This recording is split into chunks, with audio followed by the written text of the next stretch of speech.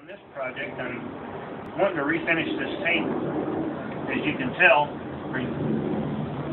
there were some deep scratches in it, some pretty good scuff marks. What I'm going to do is I'm going to varnish off all this stain and the finish that's on it. I started with 80 grit sandpaper and I'll work my way up to about 220 before I put the stain on it. And I'll be back to show you what it looks like after I get the stain on it. I'm not going to go through the whole video as I'm sanding on it, because it's going to take a long time to sand it. And then once I get it sanded, I'll put the stain on it, and then I'll put a few coats of polyurethane on it, and then show you what it looks like.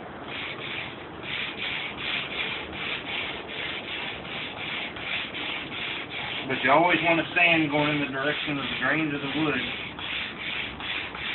You want to make sure that you get all the marks off of it.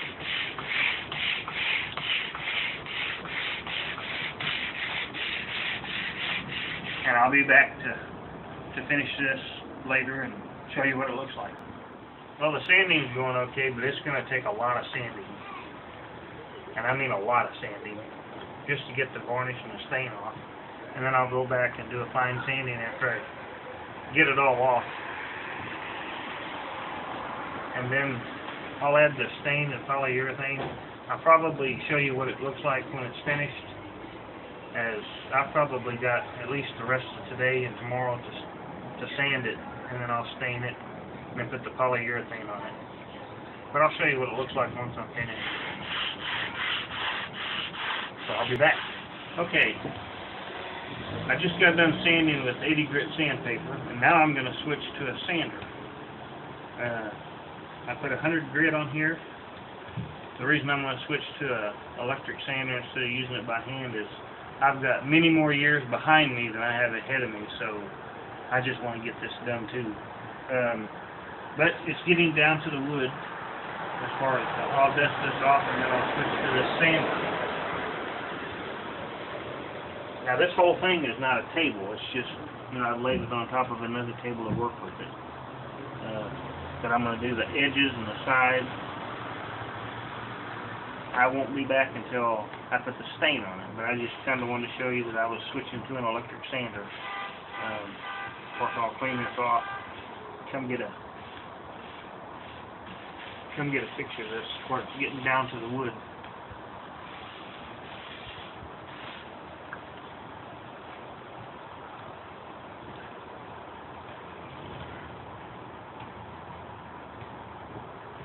As you can see, it's getting down to the wood now, so I'll wipe this all off and then I'll start with the belt sander. And I'll be back to show the progress later. Okay, I got it all wiped down, and like I said, I'm going to switch to this electric sander. I think I referred to it as a belt sander by accident last time, but it's just a vibrating sander. Put 100 grit sandpaper on it. I did sand it by hand to get most of the outer finish off of it. Now I'm getting down to the wood, but as you can tell, there's some pretty good scratches in it. And I'd like to get this done before I end up leaving this world, so I'm going to switch to something a little faster, and there's the bigger scratches up here, but I should get all that off. I may, after I get this all sanded down, decide not even to restain it. But I'll make that determination later. I also got a bigger rag to wipe off the dust with.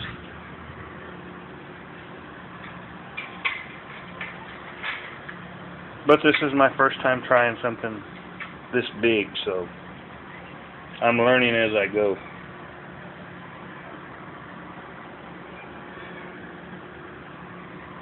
I will be back for another update. Well, I'm not too sure how the electric sander is doing compared to the... I may have to switch to a different grit. Let me wipe this down and we'll see how we're looking so far.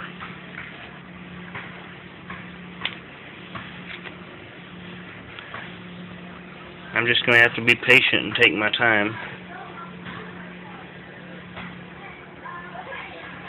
Looks like it is coming off a little bit better. I can't, of course, put near as much pressure on this electric sander as I could my hand sander, my homemade block sander that I made out of the.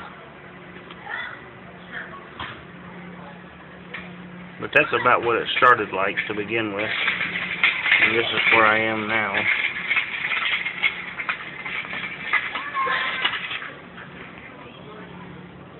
Looks like there is some paint on it, and some pretty good scratches. Of course, I haven't got up there yet, but the scratches appear to be coming off pretty well.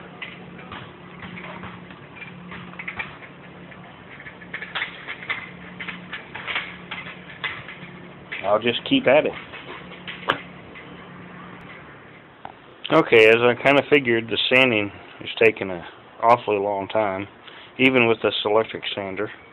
I did switch to 60 grit sandpaper, which I originally sanded with by hand 80 grit, kind of most of the top of the surface off of it to begin with, but what I thought was paint, that was maybe somebody spilt paint on it, ends up being some type of a wood filler, I think. But it's pretty deep in several places. I've wiped off some of the spots that had it, and then I left some of the others, but it appears to be some type of a wood filler. So I think that there's no doubt I'm going to restain this after I get it done.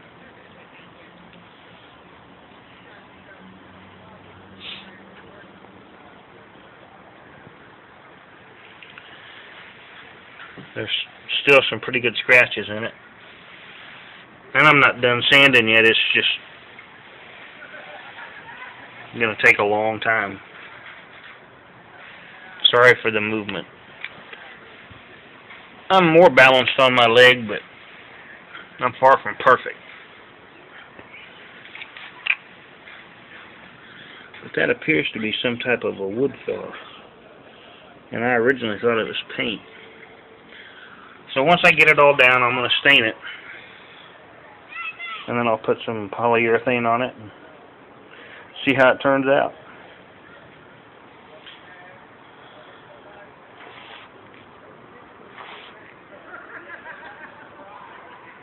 Of course, I'll need to go up from 60 to 100, and 120 and 150, and we'll see what happens from there.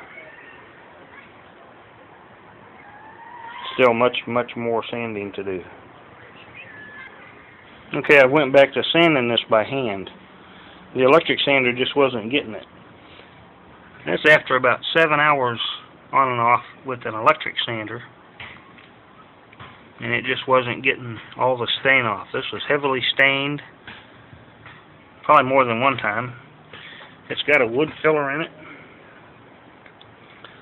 but I switched to a sanding belt and cut it off instead of using sandpaper where it lasts longer and maybe a little stronger. But I'm sanding by hand now, and I went to a 40 grit where I was using 60 and 80 with the electric sander.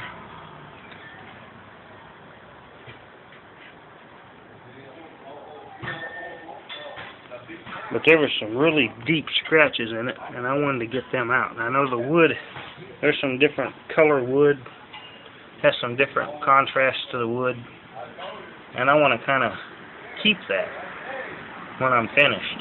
So I've got to get all that stain off. But it looked like, you know, it got scratched or whatever before, and then they just went over and stained it again and again and again.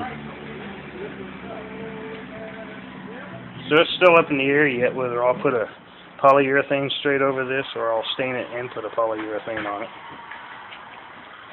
But this is the belt that I cut up. And it is a 40 grit belt. That'll let me have 2 of them. But it's getting down pretty good. Now I can smooth out whatever scratches that 40 grit gives me. But I wasn't going to be able to smooth out those deep gouges and stuff that was in this thing with that electric sander. I've got to apply some pressure on it. So that's what I'm doing with that.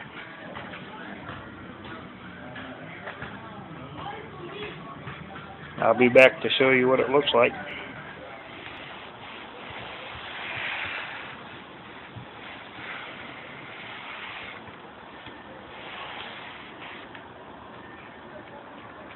Well, this seems to be working really good. As you can tell, there's some really nice looking wood down in here. And there is wood filler in some spots. But at least all the big scratches and stuff are getting out of it. It looks like someone either painted this a lot, stained it a lot, or both. But I'm going to try to take it back to the natural wood color. As you can tell, you know, it's made of different slabs of wood.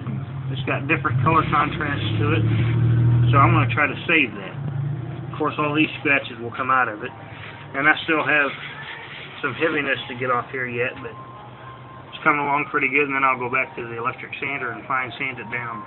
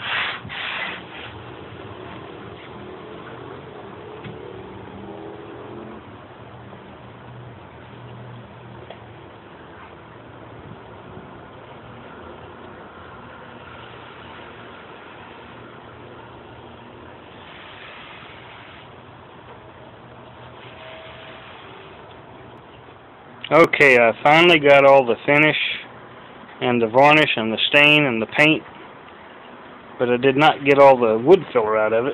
There's still a couple spots with that in there. But now I'm going to start sanding with an electric vibrating sander and move up in grit as I've got all the outer portion of this off. Sort of looks like an old meat block.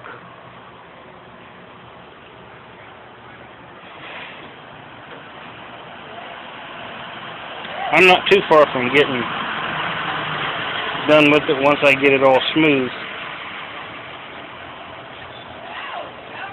This is about 13 hours of sanding. Of course, 7.5 hours of that was learning that I should have never used that vibrating sander to begin with. This is over a three-day period.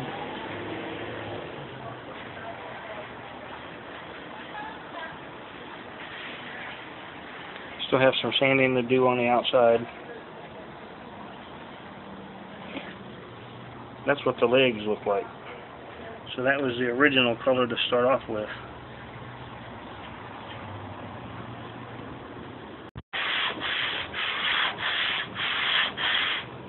Well, I'm going up in grit now.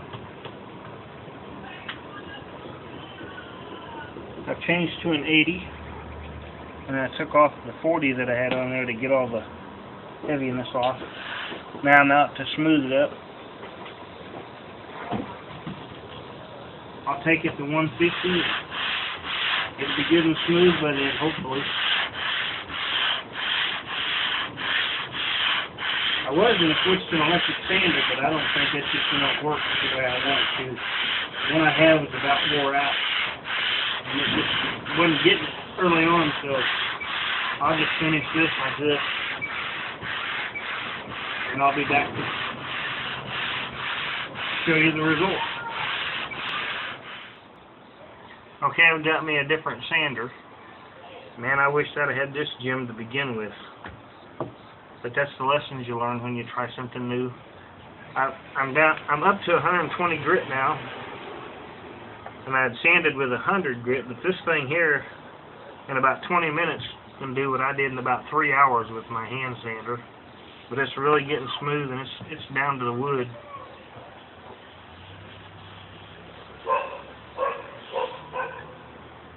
I'll go up to 150, and then I'll make a decision on what I'm going to do. I may just leave the legs a dark color and leave the top natural color, and then just put a gloss over both of them.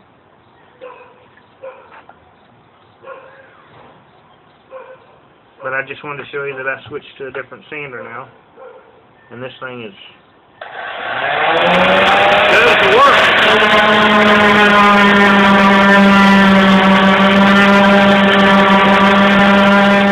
Okay, I'm all finished with the sanding. I may leave these legs that color. This is the original color that this table started out like. And I sanded it all the way down. And I may take this off and leave it natural color too. I need to at least touch it up if I don't do that. But buying that other sander really helped. This is what it's going to look like once I put the top coat on it.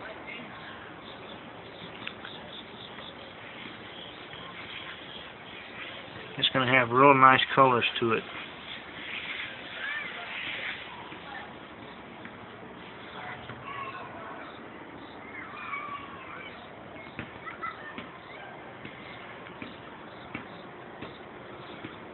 I've been cleaning the pores with mineral spirits. That'll evaporate.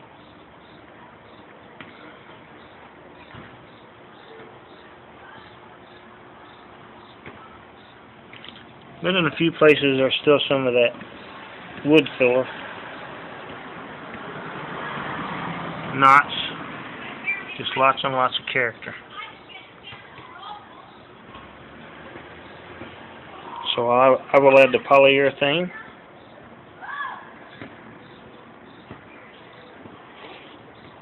And then decide what I want to do with the legs.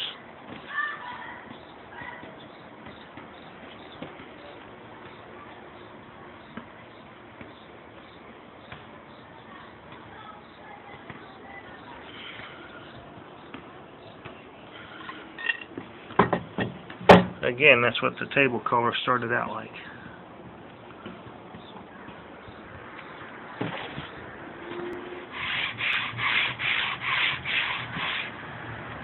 Okay, I'm sanding the legs now. This is my last leg. Actually, this is my last leg. But this is the last leg I have to sand. I did find a problem with this one. It's got some type of filler in it, the same type of filler that the table had in it. But what I'm going to do is I'm going to fine sand these once I get these done. These three are pretty much done other than using, I'm going to use an orbit sander and fine sand these down, and then I'm going to restain this. I'm going to restain the skirt of the table, but I'm going to leave the top of the table the natural color. And I'll be back to show you what it continues to look like until I get done. Okay, believe it or not, I'm finally done with all the sanding. The legs are all sanded. And yes, I did use the orbit sander, but I ended up, when I did the extreme fine sanding, I used a block of wood and just fine sanded it by hand. I don't think that a machine can do what our natural bodies can do, and it just looks better, in my opinion. Table's been done for a little while. I've had to take a couple breaks as I did other things, but overall, it took a long time to sand. Mostly because I had some learning experiences as I went along. I will stain the legs and the skirt.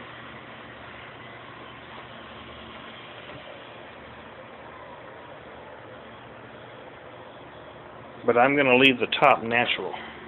Yes, I know there's a few spots where that wood filler still is, but I want to reclaim the natural color of this top.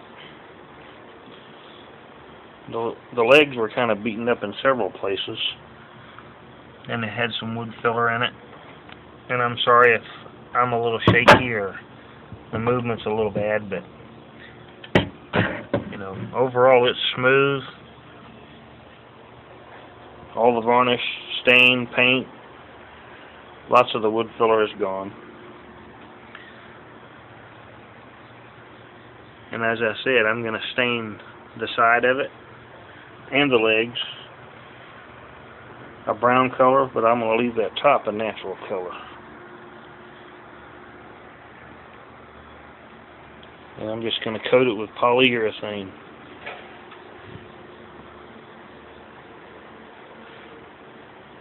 I did sand the back of this.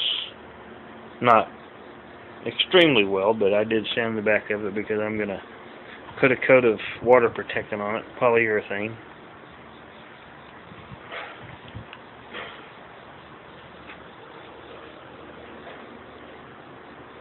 And I will be back as I proceed.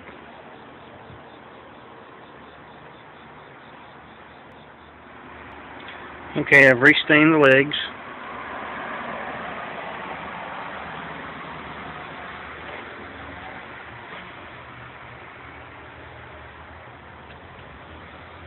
Just wanted to take a video of something else that wasn't sanding. But I've wiped them down once. Yes, I know they're about as dark as they were before, but they're not all scratched up and beat up. And the next thing I'll do is redo that skirt down there, but I am going to leave the top natural. At least since I'm this far along, I already know what I'm going to do with this.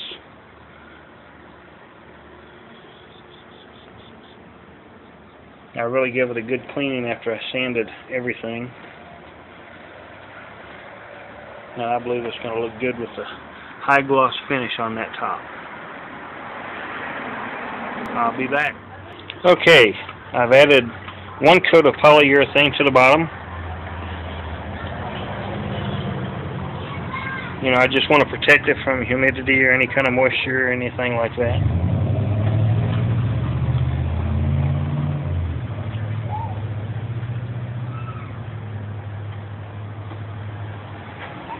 I'll wait till this dries. Then I'll sand it, just barely, and I'll add one more coat to the bottom. And that'll be plenty for the bottom. I just want to protect it from moisture. It's going to take a little while for this to dry.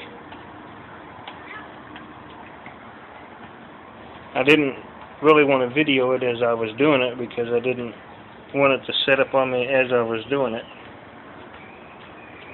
You all know how that works.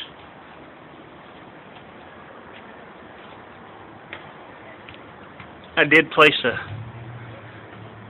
a nice apron underneath the table to keep the top from getting scratched. I did a lot of work getting all those scratches out. I sure don't want to put another one back in it.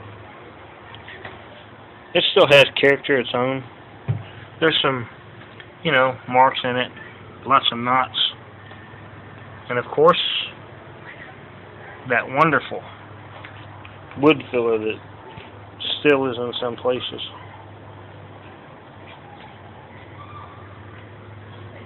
But this is the bottom. And I'll be back to show you what the top looks like when I'm finished. I did stain the skirt and the legs. Try to get one uniform color since I couldn't match the other one.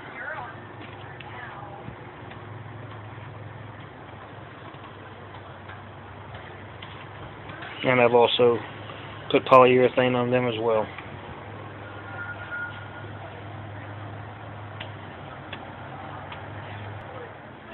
Okay, this is the second coat of polyurethane that I put on that. I'm using a water-based polyurethane. The first coat, as you can imagine, as much sanding that I've done, it absorbed really, really well. This is the second coat. I'm at least going to put 4, possibly 5 coats of polyurethane on the top. I allowed the bottom to dry overnight, and I still placed that cover on the top of that table because I didn't want to scratch the underside of this as well, which is not going to be seen, but I'm really liking the way it's turning out.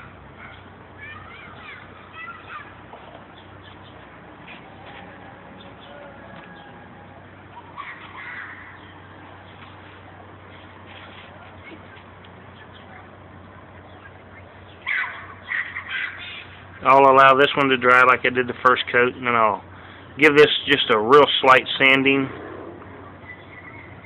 and then I'll put another coat of polyurethane on it. But I just like the natural colors of this wood that came out.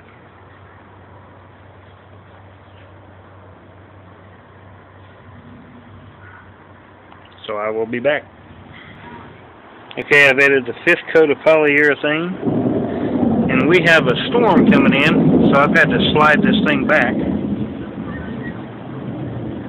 I will let it cure and finish drying, and I'll come back with one final video to show you what it looks like all put together. But again, this is the 5th coat of polyurethane. I sanded in between each coat with 240 sandpaper. And I sanded that by hand. I didn't use anything. I didn't want any bad scratches in it. But the wind's picking up, as you can tell, and the storm's coming in, so I had to slide this thing back. It'll be dry here in a few minutes, but then I'll let it cure overnight. Thanks for your patience as you waited. Well, you viewed my sanding struggles that I had, but, you know, I did learn from this, so.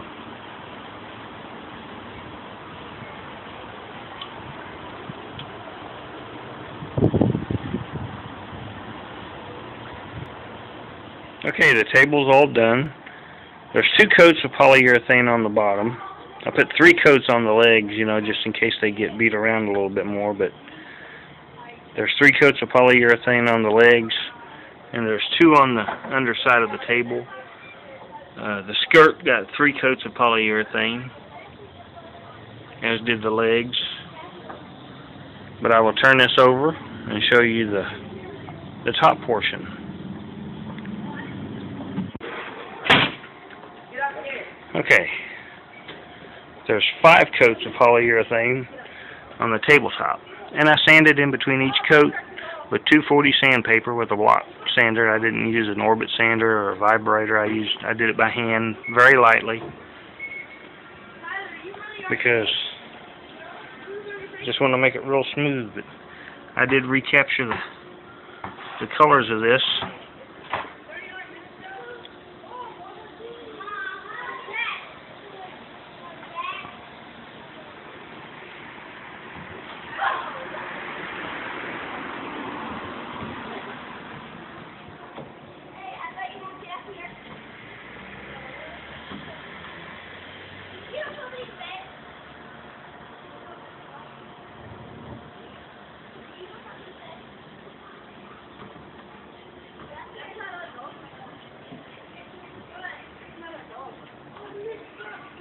Has lots of knots in it, and yes, there's still some of that wood filler that's in some of those places, but I think it turned out very good.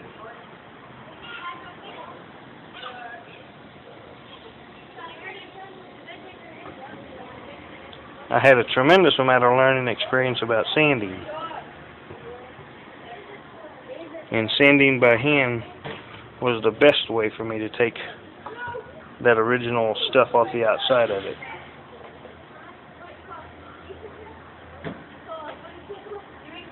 Thanks for looking, everybody.